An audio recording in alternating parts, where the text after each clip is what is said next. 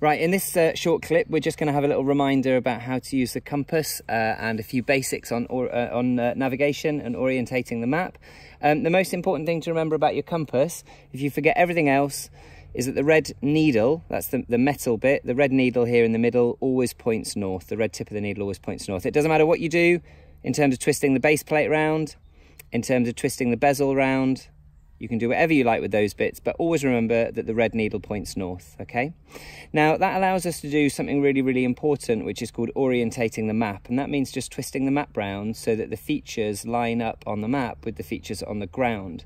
So we are currently just here in this campsite. And so if I want to know whereabouts the Malvern Hills are in relation to where I am now, whether the Malvern Hills are over that way or whether the Malvern Hills are over this way or over that way, what I need to do is just twist the map round so that the north on the map, which is the top of the map, is lined up with the north needle, the magnetic needle. So I put the compass on top of the map and I twist the map until the red needle points north up the map. And then what I now know, as the red needle points north up the map, is that if I'm here, then the Malvern Hills are over that way. And if I wanted to leave this campsite and walk on this road here, then I would be walking in this direction here, okay? If I wanted to find my way to Garlford village, then I basically need to be walking in that direction. And so that's quite an important basic in terms of getting started with your navigation. Now, let's say that I needed to know which way was south and east. It can be quite helpful to line up the red N on the bezel with the red needle. And then what will happen is that your E will be pointing east. So I now know that east is over there. I know that the S is pointing to south, so that's down in this direction. And the W will point west over there. If you prefer, for neatness, you can twist the whole base plate round as well. And once the N points north, then E still points east, S points south, W points west, okay? Now moving on to more advanced stuff, taking a bearing. Let's say that what I wanted to do was walk from this corner of the road here along this short section of the road along there. What I need to do now is I now need to use the compass in a more advanced way, and I'm going to line up the edge of the compass, pointing with this black arrow here on the base plate. I'm going to line up the edge of the compass in the direction that I want to walk along. Okay, so the black arrow here pointing in that direction and the edge of the compass lined up alongside the road.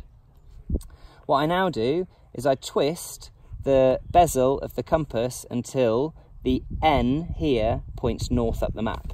Okay, so lined up along here and then twisting this round so that the N points north up the map.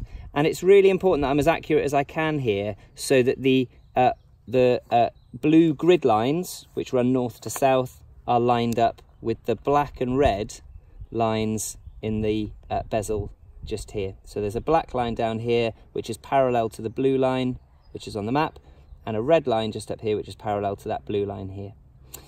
Now I know that my red shed, and that's what I call this bit here, because it looks like the kind of end view of a shed, it looks like a little roof there. The red shed points north up the map. What I've done now is I've taken my bearing. If you wanted to know what the bearing is, you read off the number just here. It looks to me like it's about 74 degrees. And then to find my way and to walk on this bearing, what I need to do is I need to turn my body round until the red needle is in the red shed. Okay? It's best if you turn your whole body round until that happens, like this, because then your feet are pointing in the direction that you need to walk in. If what you do instead is you start turning the compass round, you find that the compass points where you're supposed to be walking, but actually it's difficult to walk in that direction accurately. So it's much better if you hold the compass base plate so it's pointing away from your body, and then turn your feet round until the red's in the shed, and then you go in that direction following the black arrow. Just remember, guys, most important things, whatever happens, the red needle will point north. And when it comes to taking a bearing on the map, you need to make the red shed point north up the map. And then when you're walking on the bearing, put the red needle in the red shed and walk in the direction of the black arrow.